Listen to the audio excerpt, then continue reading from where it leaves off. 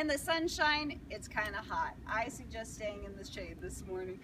And if you're headed out to maybe brunch this morning after church or whatever the case may be at 9 a.m., we're looking at a temperature of 85 degrees by 11 a.m., 91. And by 1 o'clock, we're looking at a temperature of 95 degrees. That sunshine's going to be bright, so maybe you'll want to sit under the umbrella for sure. Futurecast shows quiet conditions across our state today. We've got dry air that's moved in. It's not as humid. We're not going to see storms today.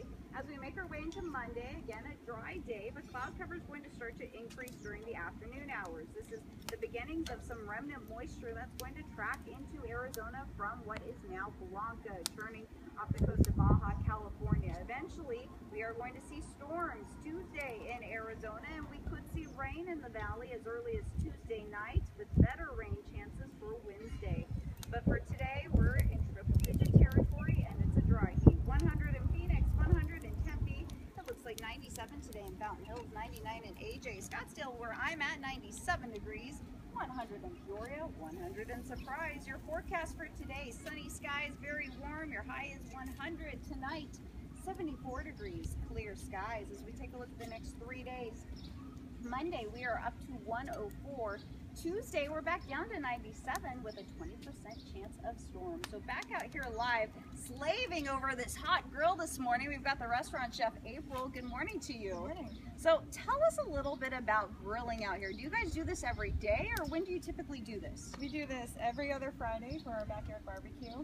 We have a grill out on the patio, and guests are welcome to come and join us for our 3-course menu. And you guys are doing this for Father's Day. Tell us a little bit about that. We're doing a special edition for Father's Day, so we're going to feature 3 of our house-made sausages, a hot link, a house-made hot dog, and a turkey sausage. What do you have on the grill right now? This is our Texas hot link, and we're also grilling a salsa to go on top. How hot is a Texas hot link? Medium. Okay, so not too bad. Yeah. So Ryan O'Donnell could handle it and not have to chug the milk afterwards. Yes. Okay. Sure. And so tell me about the salsa. What are the ingredients you put in it? Okay, and so how do you make this? This salsa is completely grilled. So we're doing peaches, avocado, jalapeno, grilled lime, just a little bit of olive oil, and some salt and pepper. And so this is the finished product right here, and these sausages look amazing.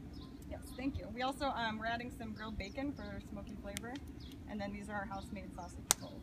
Anything with bacon is amazing. So how do people come out? Do they serve themselves? Do you? How does that work? No, so it's a 3-course family-style menu. You'll get 2 appetizers. You get an entree with usually 3 different proteins and a couple of sides, and then you get a special dessert.